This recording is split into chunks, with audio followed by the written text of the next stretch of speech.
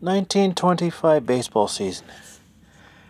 Quite a fair bit happened, which included a World Series. We start with April 14th. The St. Louis Browns versus the Cleveland Indians started the season with a slugfest in which Cleveland wins 21-14, aided by the fact they scored 12 runs in the 8th. Also on April 14th, Lefty Grove makes his first career start for the Philadelphia Athletics, gives up 5 runs in 3 2/3 innings, and Mickey Cochrane goes 1 for 2 in his debut as the Athletics beat the Red Sox 9-8. May 1st, Jimmy Fox gets a double in his first at-bat in the majors.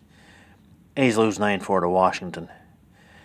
May 5th, Everett Scott has his consecutive games played streak end at 1,307 and a 6-2 Yankees loss to the A's.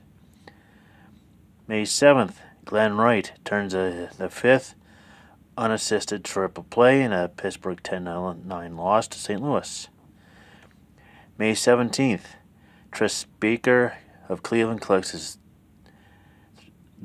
the fifth player to collect hit number 3,000 off of Tom Zachary in a 2-1 loss to Washington. Ty Cobb was the 4th back in 1921. I don't know if I mentioned that. I doubt it.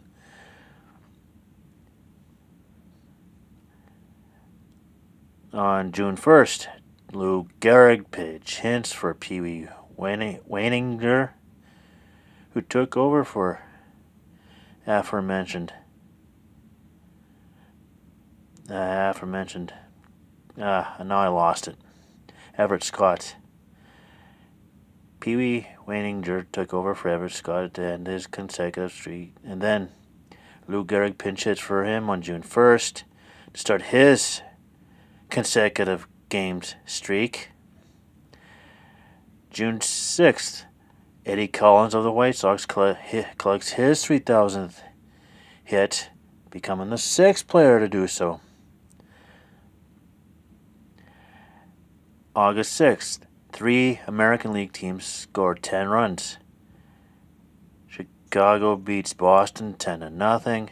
The Yankees beat Detroit 10-4, and the Senators beat the Browns 10-3. October 2nd, Leo DeRocher debuts in a New York Yankees loss to Philadelphia 10-0.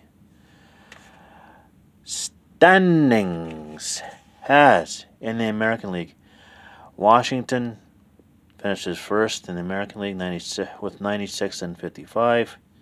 They're in the World Series. The Athletics go 88-64, 8.5 back.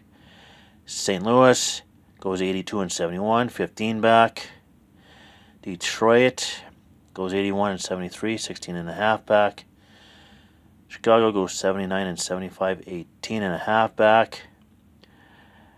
Cleveland goes 70-84, 27.5 back. Yankees go 69-85, 28.5 back. Boston goes 47-105, 49.5 back. Yeah, that was pretty brutal. National League, Pittsburgh finishes first with a 95-58 record. They play Washington for the World Series. New York Giants go 86-66, 8.5 back. Cincinnati goes 80-73, 15 back. St. Louis goes 77-76, 18 back. Braves goes 70-83, 25 back. Brooklyn and Philadelphia Phillies each go 68-85, 27 back. And Chicago wins 68-86, 27.5 back of first place. Season stats. Harvey Heilman finishes top of the American League with a .393 average.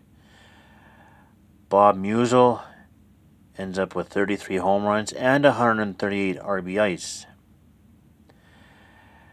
National League hitting, Rogers Hornsby show again. Led the National League and the majors with a .403 batting average, 39 home runs, and 143 RBIs. Pitching in the American League.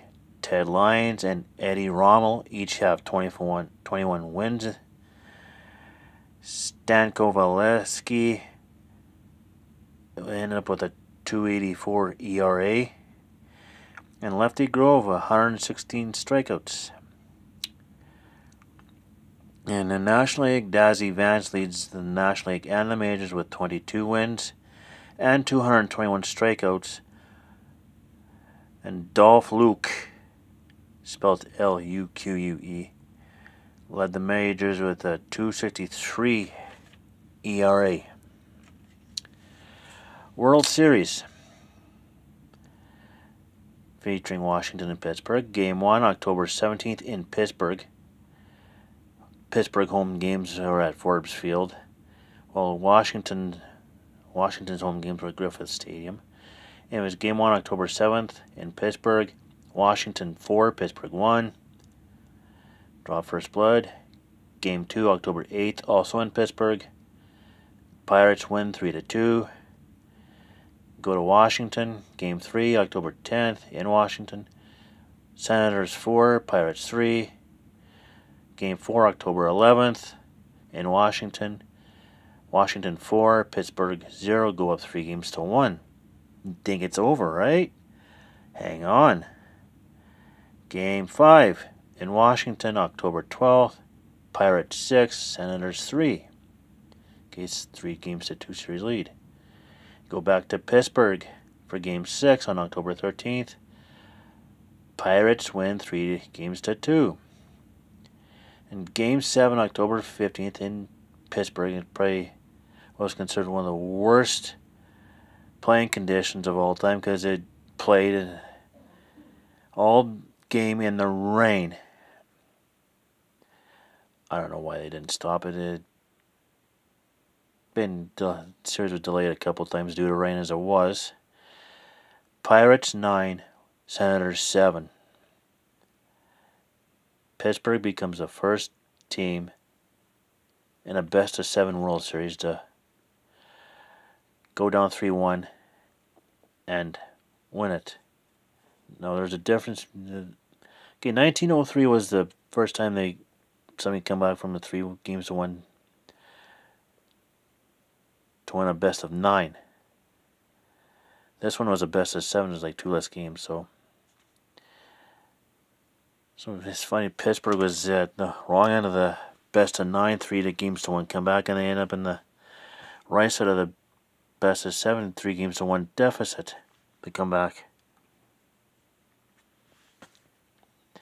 This turns out to be Walter Johnson's last appearance in the World Series. I think he retired about this off-season or the next off-season.